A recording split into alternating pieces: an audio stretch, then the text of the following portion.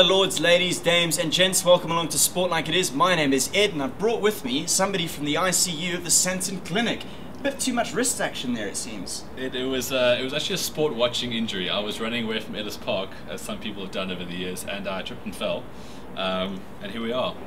Reconstructed hand, but I can still talk, which is why I'm here. That's okay, you've still got the other one to gesture with, which is always... We're positing a bit here, but we're going to look ahead to the quarterfinals because we're assuming that there are not going to be too many upsets this weekend. Yeah, it's the final round of pool games. The only possible upset could be Italy-Ireland. Highly doubted. But that's an awesome game to finish it's going to be a good game. And Samoa, Springboks, well, they're going to be too strong. So yeah, going into the quarters, what are we looking at? Alright, so it's basically going to be a north-north, south-south setup, which means we'll get a north-south final, if that's the way it works out. The first one, of course, is Australia-South Africa. That one, I believe, is in Wellington. Yeah. Thoughts? I'm going to go with the Boks there by 8. Purely the structure, I think, is so good right now for the Boks.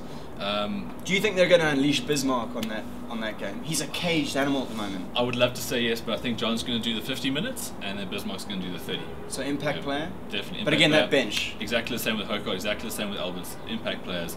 Boks by 8. Aussies are going to struggle a bit with the Quade Cooper factor. Staying in the south, it will be New Zealand, Argentina, of course. Yes.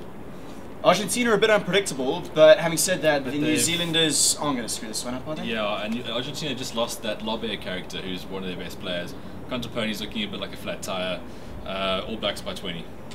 Pretty comfortable victory there. I'm being conservative there. You're being conservative. Yeah. Key players for the All Blacks going forward. Of course, Kieran Reid sounds like he's suffered another injury again. That's a problem, yeah. But if you look, Israel Dag's probably going to keep going. He's on 4 tries at the moment. He's on 4 tries at the moment. Dan Carter, obviously huge. And then Sonny Bill factor off the bench, also quite a big thing. Forward pack, we know they're good. They've got great tight 5. Lucy's are pretty good. Easy. England, France. Chris Ashton, 5. I think he's on 5 tries. Chris Ashton's on 5 tries at the moment. Record, of course, is 8 held by Habana and Lomu jointly. This game, I think, will be the most difficult. Yeah. Which is quite surprising, seeing as World Cup's normally ball fest. Exactly. But I think this is going to be quite an interesting game in that this is the hardest one to pick. But both the Northern Hemisphere games are actually quite hard to pick. These guys play all the time. But France showed glimpses in that game against New Zealand, didn't they? They did. They started so well, but just couldn't capitalise. At the end, both their tries were relatively soft. Morgan Parra's also up there as one of the top point scorers. He's quite good. Pretty solid with the boots, from the floor and out of his hand as well. Yeah, the problem is if you watch that Yashvili play, it takes about 5 seconds to put a box kick in. That's not going to work against the English. English are going to try to tie them down the whole time. England, I'm going to go with England by 12. Special mention to Dave Alred and Paul Stridgeon, assistant coach and fitness coach respectively of England, who were banned this week for swapping the balls while Johnny Wilkinson was taking a kick from right out in front. Do it if he's on the touchline, but right out in front, seriously, and getting caught for it.